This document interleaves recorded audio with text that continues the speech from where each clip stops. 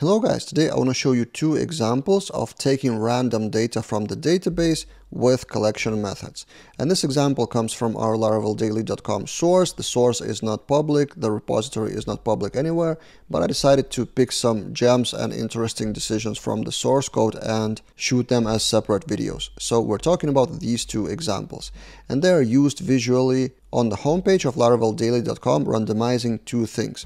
First, you see the tags here, the tag kind of bar, and structurally it takes 40 different tags from the database. Out of those 40, it takes randomly 10 and shows them here. Those 40 are the most popular tags, so the tags with most amount of records like tutorials and videos around them, and then you can click any tag and go to, for example, belongs to many page with videos of that tag. So this is one thing to randomize, and then another on the home page in the list of various like new content, you may find this one premium course. It is a typical like sales and marketing technique, like among the free content, would you like to pay for premium? And that random one course has also its own logic which course to show. So first, with that course is an Eloquent model. We're loading that with media because we're using Spotty Media Library to load this image automatically. Then published is a scope, so we're loading only the published courses.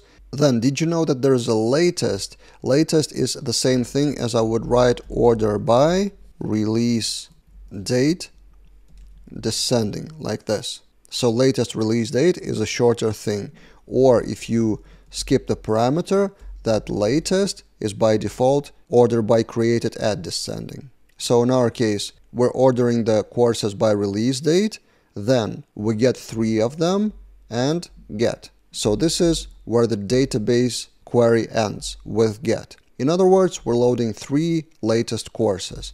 But then if you want to get any of those 3, so the whole logic is one of the 3 latest courses. Then you can continue the chain of the Eloquent sentence and add collection methods on top. So shuffle would shuffle the collection and then taking the first. So I really like the sentences like this one, and not only from myself, from other developers. It's kind of a one-liner or one sentence, chaining the methods, chaining the logic, but still is pretty readable. Another example, the second one, is about tags. So we're loading tags with count of tagables. We're using Spotty Laravel tag package for that. We're excluding the examples and the packages because they have different logic and they shouldn't be counted as like the most popular.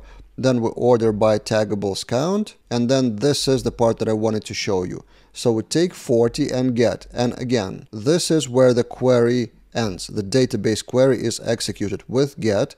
So by the end of that, we will have 40 most popular tags by tagables count. And then again, collection method of random 10. So the result of that would be 10 random Eloquent models. So these are just two examples that I liked personally and I wanted to show you.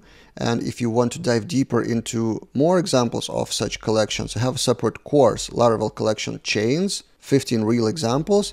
And there will be examples of these like filter, map, implode, push, each, reject, and others. All those examples are from real projects, from open source project that I found online. So if you want to write sentences like this, you may find that course interesting. The link will be in the description below.